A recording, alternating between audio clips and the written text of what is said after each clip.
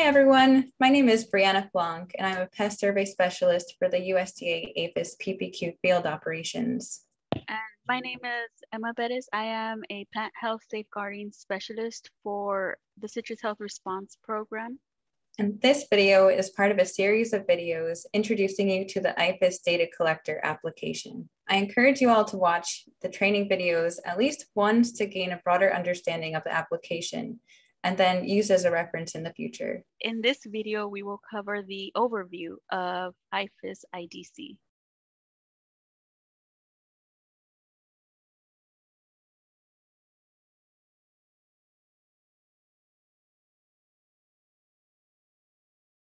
What is IPHIS? So IPHIS is Integrated Plant Health Inspection System. IPHIS is a web-based application that provides a single, standardized, and comprehensive data management system capable of supporting activities associated with domestic or emergency pest programs. As you guys can see here, this is the way to access IPHIS Web. So IPHIS has a web application and a application for iOS devices. On your iOS mobile device, the icon right here, this will be the icon for IPHIS IDC.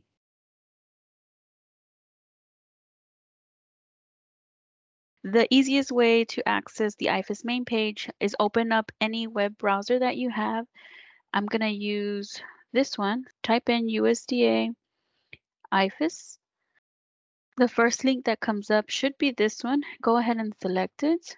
So this is the main page to accessing IPHIS. I would highly recommend you bookmark this page. That way it's easier to find and you don't have to Google all the time. So there are 3 links here. There's Access IPHIS. This one will take you directly to IPHIS Web. We have IPHIS Support and we have IPHIS Resources.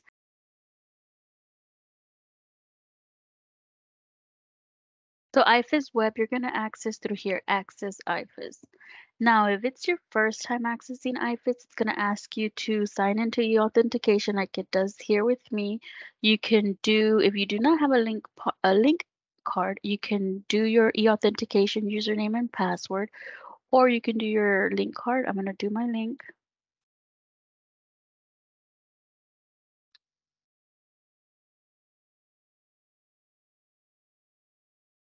So this is how IPHIS Web looks like. We do have all these tabs up here. We won't go into detail with them because there is some more training coming up, but just know that depending on your role is the amount of tabs you will see. If you only have data collector role, you'll see fewer tabs. If you have data manager, data supervisor, you'll go ahead and start seeing a little bit more tabs. So the tabs depend on the roles that you have. In the bottom, they do give any announcements if there's any changes to IPHIS or if they release something new, you can see it down here. On the right hand side, you have your name. If you select it, you can view your profile and you can view your offices and the roles that you have for your offices. To the right of that, you have your office. If we select it, you're going to see the offices that are assigned to you. So if you are assigned multiple offices, you will see them there. If you're only assigned one, you will see it there as well.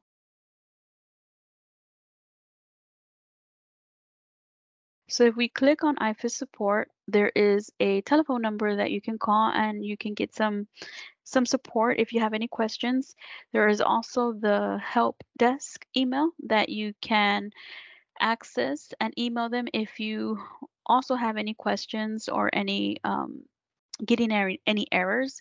I recommend taking screenshots of these errors or of these issues, attaching them to the body of your email. I also recommend you putting IPHIS on the subject line. That way it's directed to the proper personnel.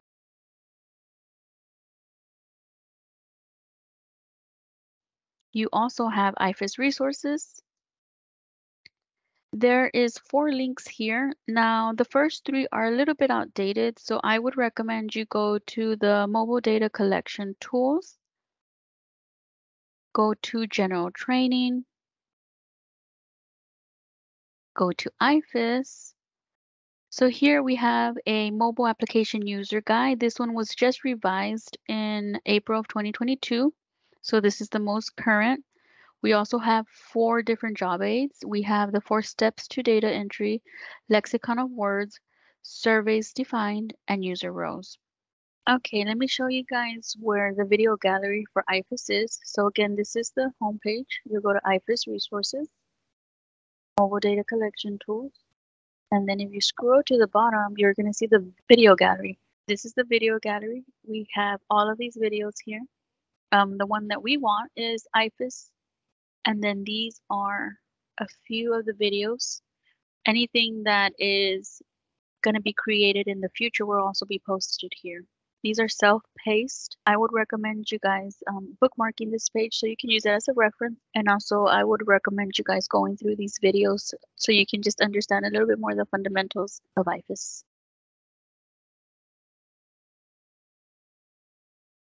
So if we go to the tablet or your phone, the icon is the same as you can see it right there. It's IPHIS Data Collection. Once you're on Wi-Fi, then open your application. Here's where you'll enter your eAuthentication username and password. Let me enter mine. Once you enter your eAuthentication, your offices will come up. Again, this varies depending on the amount of access you have to different offices. We're going to use the Citrus Health Texas office for an example.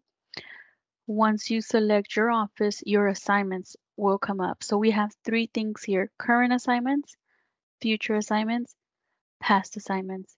Current assignments is exactly that. It's anything that's current. Future assignments is anything that's coming up within the next week. Past assignments are assignments that have met their end date. 7 days after that end date, they will no longer show up on IDC. It doesn't mean it was deleted or erased. It just means that you will not be able to see it on IDC. So if we go further, again, these are your assignments. You will select the assignment that you are responsible for. Then it'll tell you, are you sure you want to download this assignment? You'll say yes. It's going to open up the workbook. So once you're here in the workbook, you can go ahead and open it up. I have no data right now, but this is the page that you want to get to. Once you're here, go ahead and log off of your Wi-Fi or put it on airplane mode. That way your iPad doesn't continue to try searching for Wi-Fi and uses battery. So it's best once you get here, go ahead and just turn off your Wi-Fi or put yourself on airplane mode. There will be more videos coming up showing you in great detail how to use IDC.